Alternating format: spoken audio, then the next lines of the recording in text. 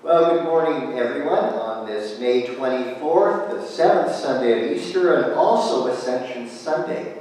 And on this special day, we have a guest preacher, our friend, Canon Greg Physic, to be giving the message this morning. And a special welcome to St. James in Fenton Falls, Christ Church, Cobacon, and St. Francis in the Valley, in Green Valley, Arizona. I hope you had time to print off your leaflet. We have the hymns and the prayers and everything that you'll need in here. I will also, for those who have hymn books and prayer books, I'll let you know where we are if you're following along that way. We're going to begin this morning's celebration with hymn number 374 in the Canadian hymnal, Alleluia, Sing to Jesus, number 374.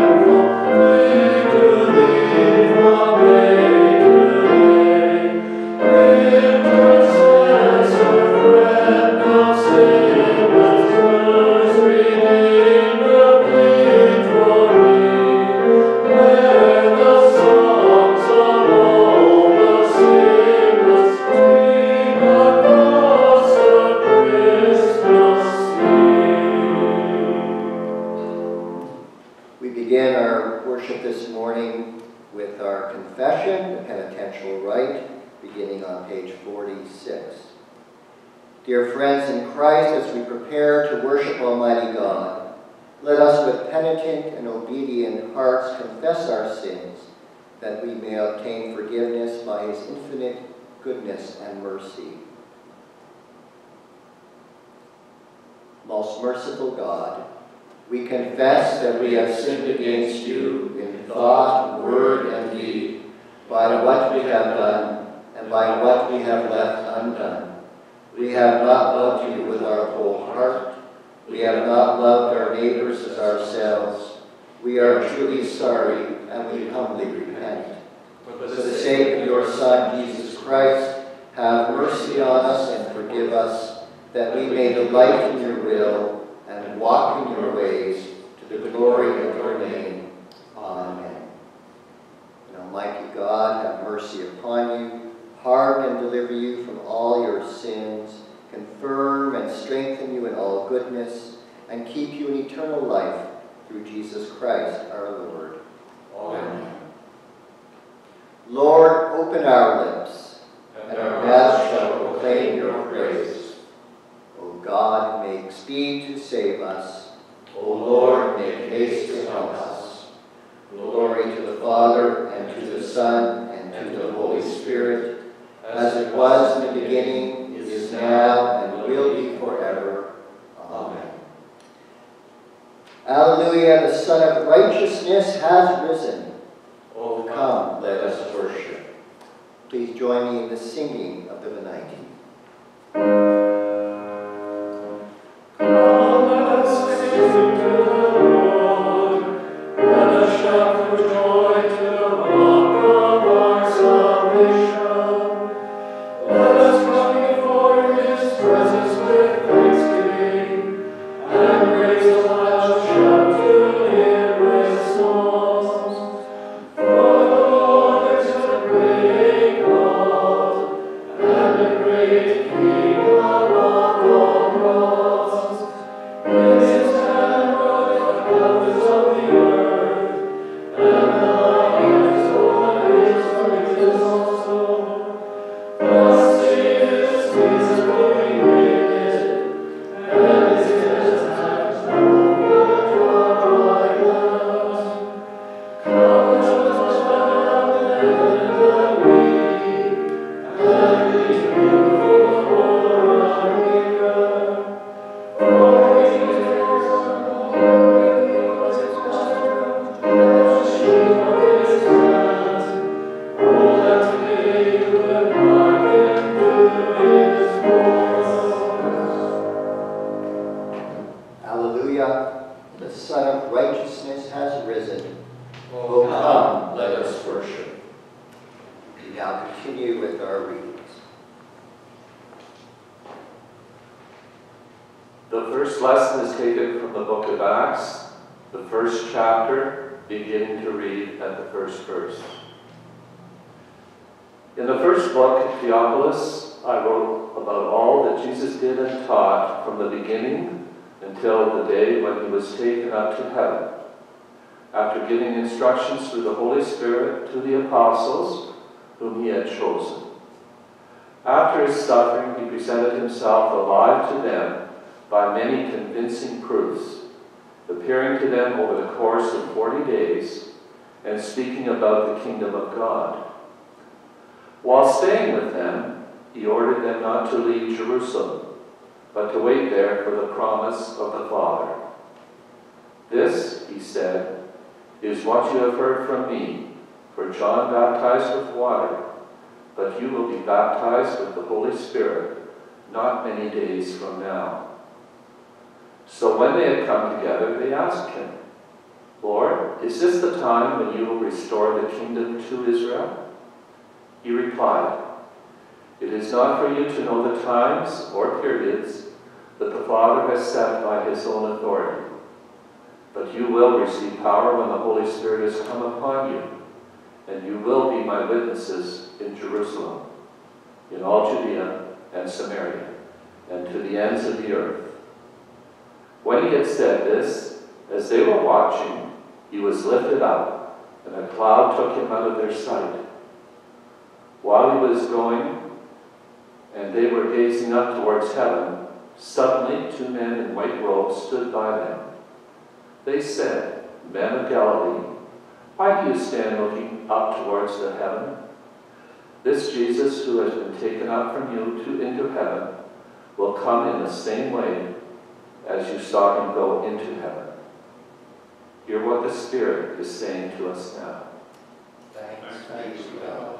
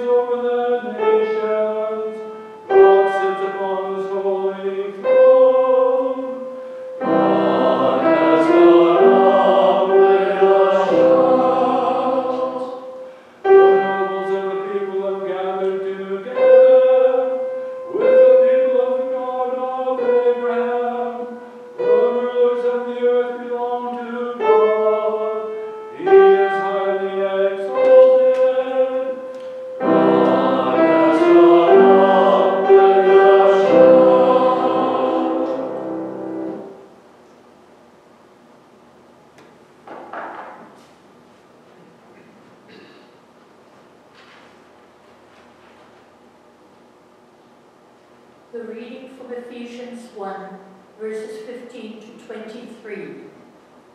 I have heard of your faith in the Lord Jesus and your love towards the saints, and for this reason I do not cease to give thanks to you as I remember you in my prayers. I pray that God of our Lord Jesus Christ, the Father of glory, may give you a spirit of wisdom and revelation as you come to know him, so that, with the eyes of your heart enlightened, you may know what is the hope to which he has called you, what are the riches of his glorious inheritance among the saints, and what is the immeasurable greatness of his power for us, who believe according to the working of his great power. God put his power to work in Christ in heaven. God has put his power to work in Christ when he was raised from the dead and seated from the right hand in the heavenly places, for above all to rule, and authority and power and dominion, and above every name that is named, not only in the age, but also in the age to come. And he has put all things under his feet, and has made him the head over all things for the church, which is his body, the fullness of him who fills all in all. Hear what the Spirit is saying to us now. Thanks be to God. We now continue with the hymn, Jesus' Name Above All Names.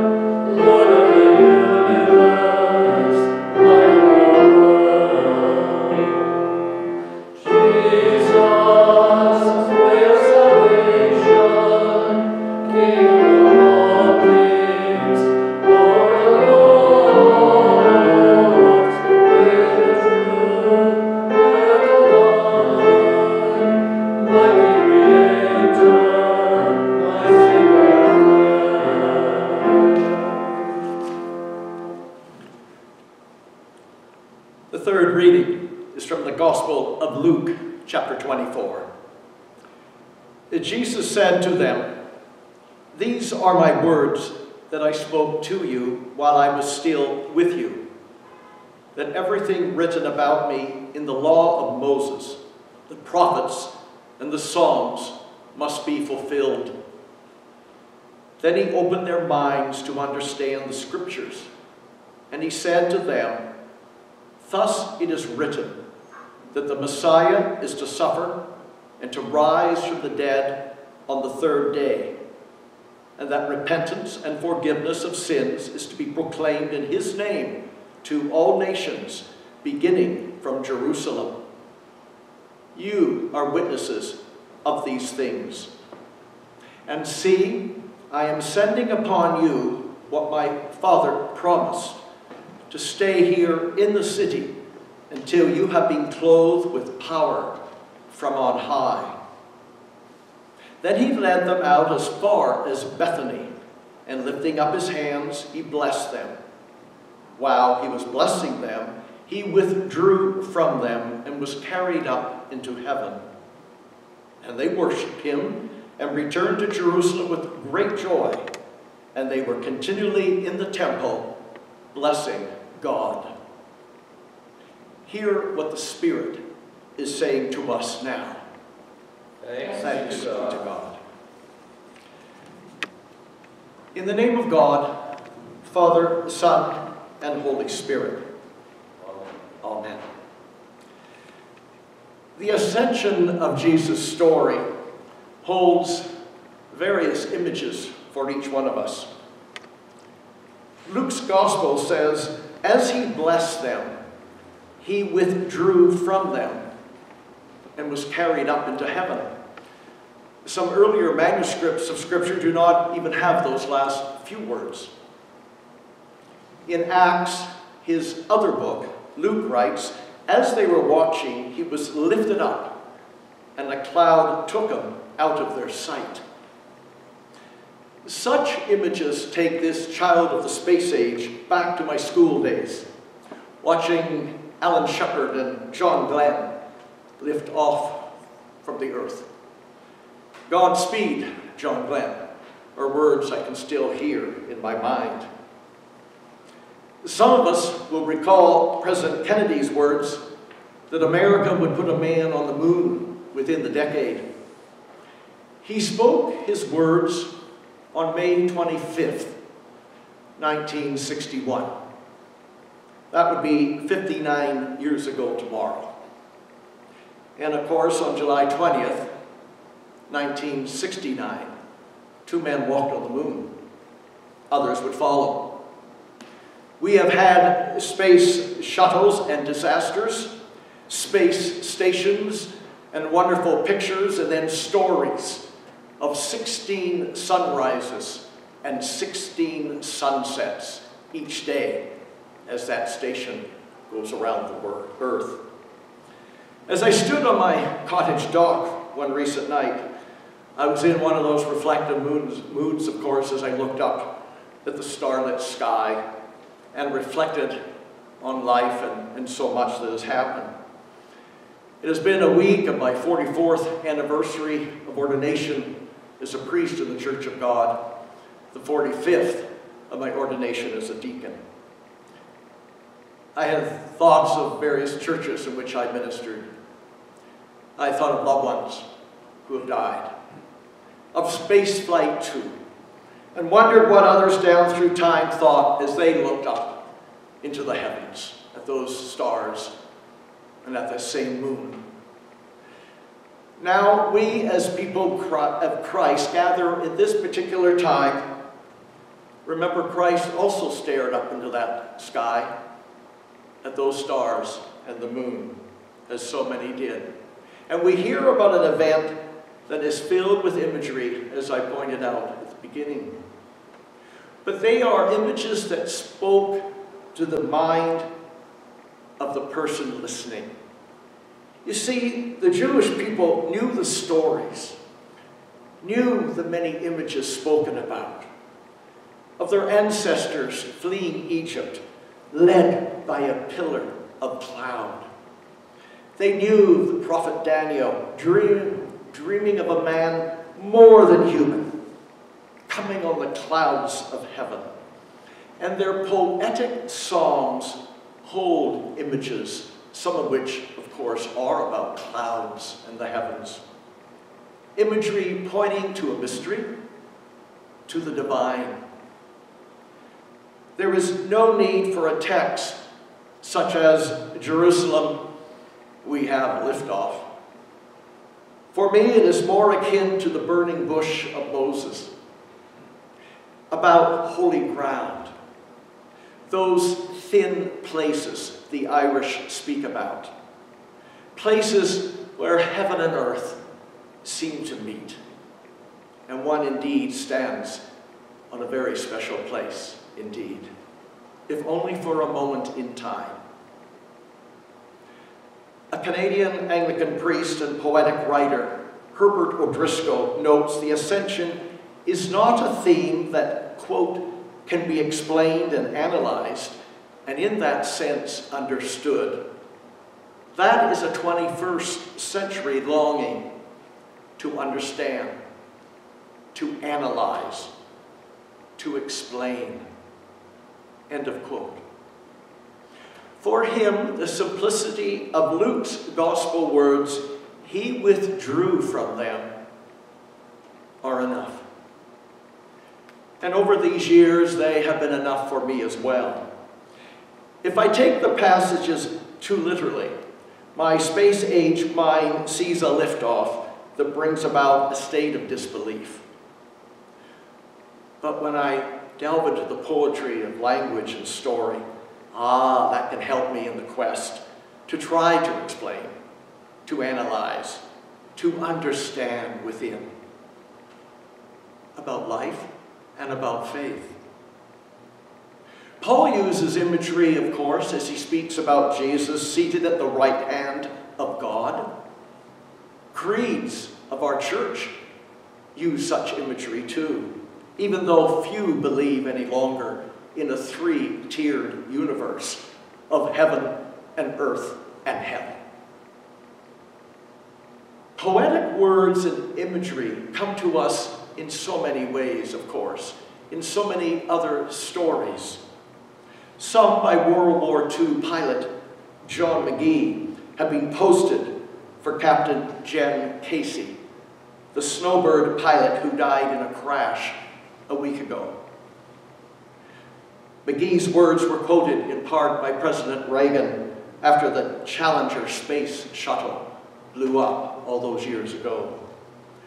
I have slipped the surly bonds of earth and danced, and with silent lifting mind I've trod the high untrespassed sanctity of space, put out my hand and touched the face of God. The words speak to me not only of high flight, the name of McGee's poem, even about space itself, but also can speak to me and to others to help souls soar when staring up at the stars and contemplating life and this wonderful faith of ours. It seems to me that is so much of what Scripture is about, including today's story of the Ascension. Imagery and poetry of clouds and wind and stars in the heavens, of standing on holy ground, on thin places, of putting out our hands and touching the face of God, and God in Christ touching our faces and our souls. Jesus withdrew, Luke notes, but he never left us.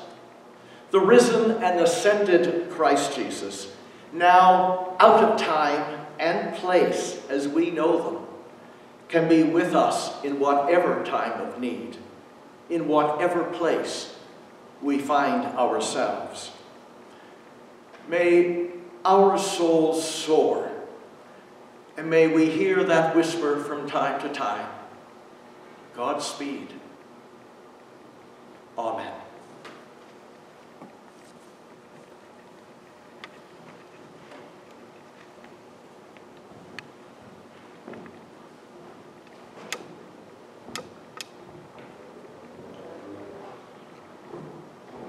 I invite you to stand as we continue with the affirmation of our faith using the form of Hear, O Israel. Hear, O Israel, the Lord our God, the Lord is one. Love the Lord your God with all your heart, with all your soul, with all your mind, and with all your strength. This is the first and the great commandment. The second is like it. Love your neighbor as yourself. There is no commandment greater than these. And now I invite you to kneel or sit as you are able. We will continue with the intercessions and thanksgiving. The form we are using today is found in the Book of Alternative Services on page 122. In joy and hope, let us pray to the source of life, saying, Hear us, Lord of glory. For our Primate Linda, our Metropolitan Anne, our bishops, Andrew and Priscilla, for our clergy, Warren, Honorary Assistant Canon Greg, Youth Leader Dan, and that our risen Savior may fill us with the joy of his holy and life-giving resurrection. Let us pray to the Lord. Hear us, Lord of glory. For the Church of St. James, Aurelia, for the primates of the Anglican Church, and for the mission of the Church, that isolated and persecuted churches may find fresh strength in the Easter Gospel, let us pray to the Lord. Hear us, Lord of glory. That he may grant us humility to be subject to one another in Christian love, let us pray to the Lord. Hear us, Lord of glory.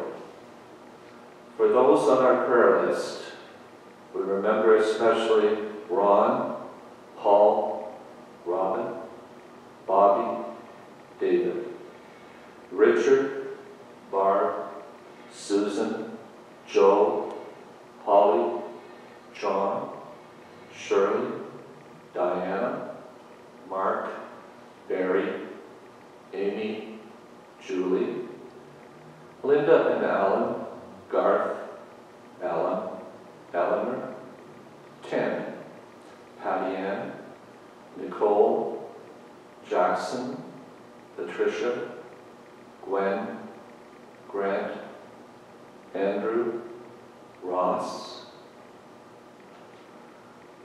We give thanks for the life, the witness, and service of Bill Witham. We pray for his wife Beth, their children Susan and Richard, and all who are grieving at this time. That he may provide for those who lack food, work, or shelter, let us pray to the Lord. Lord, hear us, Lord of glory. That by his power, wars and famine may cease through all the earth, let us pray to the Lord. Hear us, Lord of glory. That he may reveal the light of his presence to the sick, the weak, and the dying, that they may be comforted and strengthened, let us pray to the Lord. Hear us, Lord of glory. In our community, we pray for those working in hospitals, nursing homes, and palliative care, especially thinking of parishioners working in the healthcare system. Goldwyn, a physiotherapist, Shai G and Zinda nurses, Donna, a PSW. Let us pray to the Lord. Hear us, Lord of glory. As we begin to open up more services and businesses, may we remember our shared responsibility to help keep each other safe. Let us pray to the Lord. Hear us, Lord of glory. Would you please join in the collect of the day? Almighty God, your Son Jesus Christ ascended to the throne of heaven that he might rule over all things as Lord. Keep the Church in the unity of spirit and in the bond of his peace, and bring the whole of creation to worship at his feet, who is alive and reigns with you in the Holy Spirit, one God, now and forever. Amen. A prayer from the Church of England prayer book for troubling times. Gracious God, give skill, sympathy, and resilience to all who are caring for the sick, and your wisdom to those searching for a cure. Strengthen them with your Spirit, that through their work many will be restored to health. Through Jesus Christ our Lord. Amen. And now, as our Savior Christ has taught us, we are bold to say, Our Father, who art in heaven, hallowed be thy name. Thy kingdom come, thy will be done, on earth as it is in heaven. Give us this day our daily bread, and forgive us our trespasses, as we forgive those who trespass against us. And lead us not into temptation, but deliver us from evil. For thine is the kingdom, the power, and the glory, forever and ever. Amen. And may the God of peace enable us to do his will and every kind of goodness, work working in us what pleases him through Jesus Christ, to whom be the glory forever and ever. Amen.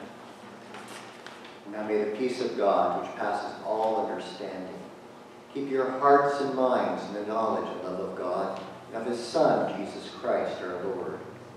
And the blessing of God Almighty, the Father, the Son, and the Holy Spirit be amongst you and remain with you this day and always.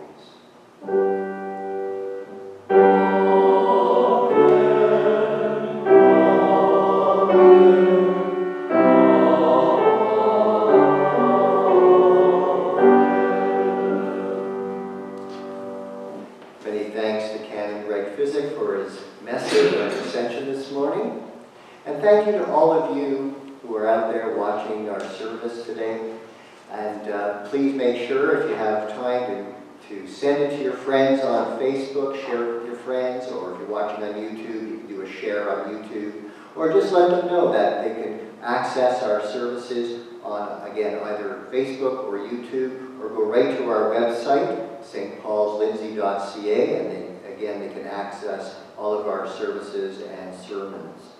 And thank you to everyone who continues to contribute to the ministry of our church through this difficult time. And if you'd like to contribute, you could either send in an envelope, or we can have it picked up, or just use the online donation button that is on the website on the front page when you access the website. Our recessional hymn this morning is number 394 in the Canadian hymnal, Eternal Unchanging.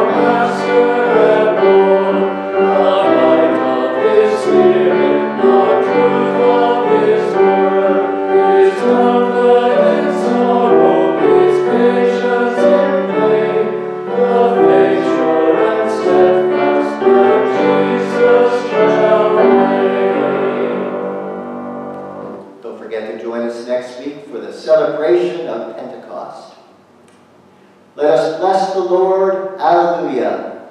Thanks be to God. Alleluia.